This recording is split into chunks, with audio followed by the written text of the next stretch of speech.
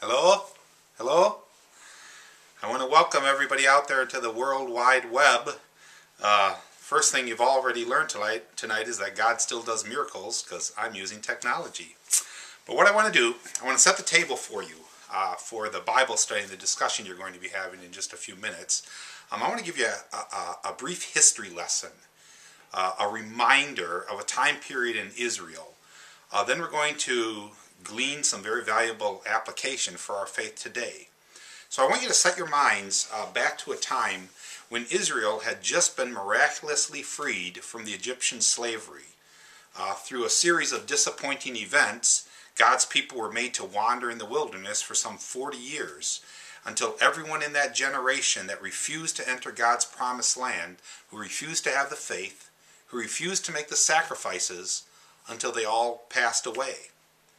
Now, as that generation died off, a new generation emerged. One of commitment, one of trust, of faith in the Lord. And God anoints a new man to lead his people. His name is Joshua. And battle after battle, year after year, the people trusted God. They served him. They made the sacrifices until finally the whole land was subdued. Now each tribe, if you remember, each tribe was given a large section of land that God had promised. And after the land was subdued, before they went to that land that God had given them, Joshua brought them together and he puts forth a challenge, and it's very familiar to you.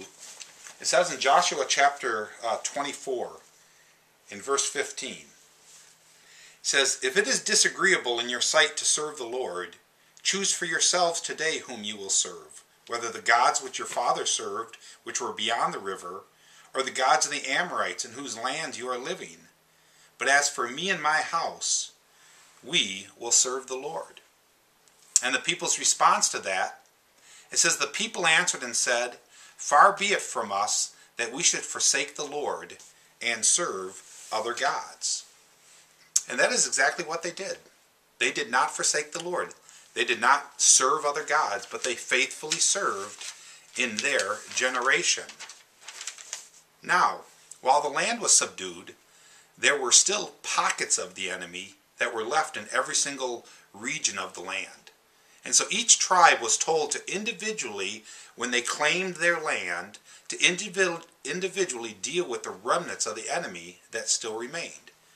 Now this takes us to the book of Judges, where we learn that each tribe actually dropped the ball of disobedience. Instead of wrestling with the enemy, they chose to rest. Matter of fact, it comes to the point in the book of Judges, chapter 2 and verse 8.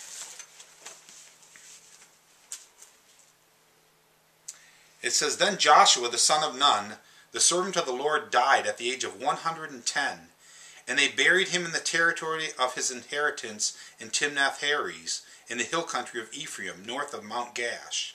And all that generation also were gathered to their fathers. And there arose another generation after them, who did not know the Lord, nor yet the work which he had done for Israel." So Israel begins to lose valuable ground that they had previously secured. And soon the enemy strengthens and begins to afflict God's people. God then began to raise up individual men and women that he calls judges to rally the people back to God. Judges like Ehud and Deborah and Gideon and Abimelech and Samson.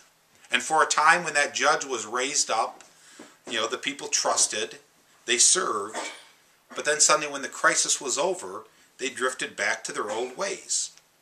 Well, finally, God raises up a very transitional figure in the Bible. His name is Samuel. He serves the dual role as being both a judge, but he is also a prophet. He is a spiritual leader. And for a time, Israel then begins to become the people that God called them to be. But again, towards the end of Samuel's life, God's people do a very quick about face. I mean, they had been serving the Lord, they had been very faithful, but suddenly you come to 1 Samuel chapter 8. And it says this in verses 4 through 8. It says, Then all the elders of Israel gathered together, and they came to Samuel at Ramah. And they said to him, Behold, you have grown old, and your sons do not walk in your ways.